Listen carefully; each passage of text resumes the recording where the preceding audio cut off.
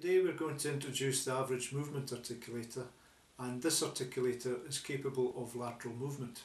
These articulators are full size and capable of accepting a Facebook registration, but all of this type of articulator have fixed arbitrary set condylar inclination settings, also vertical axis of rotational settings and Bennett angle.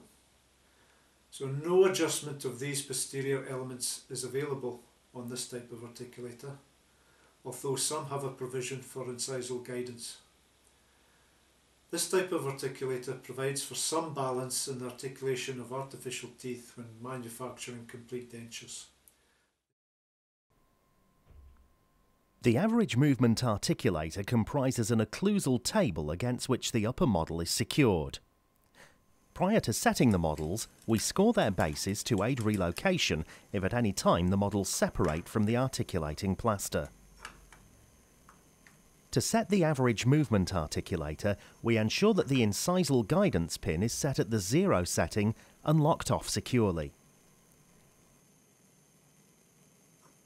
We also need to ensure that the condyle head movements are locked into position so that there is no lateral movement. Securing articulating metal plates to the upper arm, we locate the occlusal articulating table to the lower arm.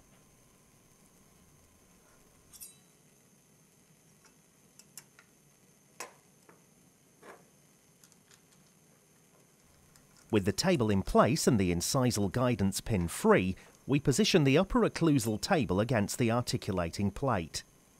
In this case, we're working with a full, complete upper denture.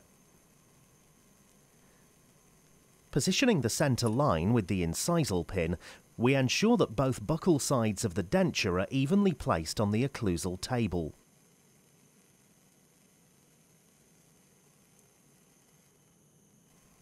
We use a small amount of wax to fix the model to the table and take care to ensure that there's sufficient space above the model to allow space for the plaster.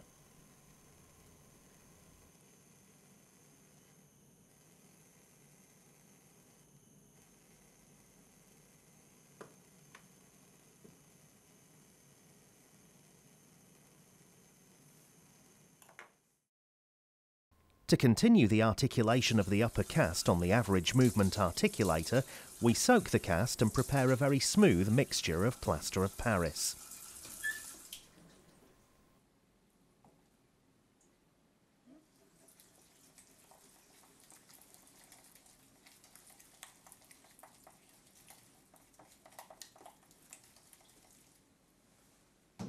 We place some of the plaster onto the upper model. A sufficient quantity has to be added so that when the upper arm is lowered, excess plaster will be pushed out to the sides. This excess plaster will be used to smooth the side walls of the model, tapering it towards the metal mounting plate.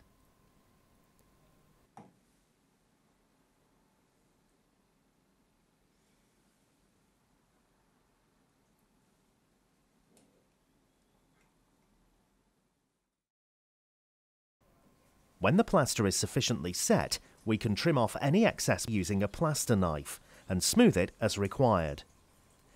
If the plaster is too hard by this point, we can use wet and dry paper to leave the plaster with a smooth finish.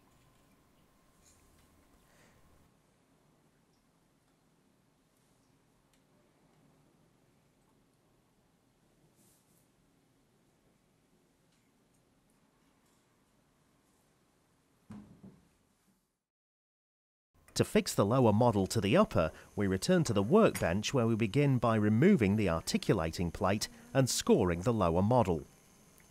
Then we piece together any silicone occlusal paste that needs to be refixed and piece all the pieces together so that the lower is occluded to the upper wax rim.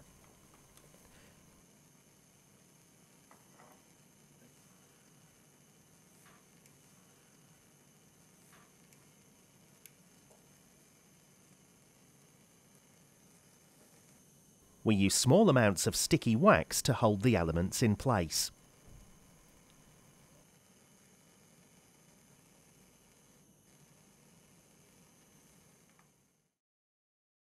To articulate the lower model, it first needs to be moistened.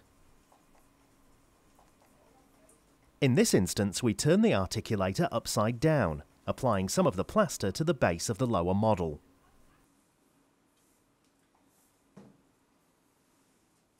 We also apply some plaster to the articulating plate.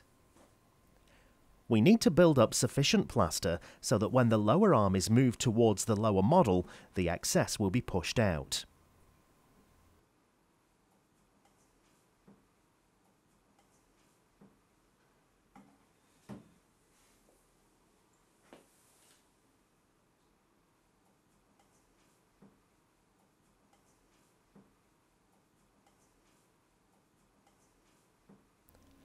Once the plaster has set sufficiently, we can lift up the whole articulator and trim off any excess with a plaster knife. It should be shaped level with the side walls of the lower model and tapered down towards the articulating plate.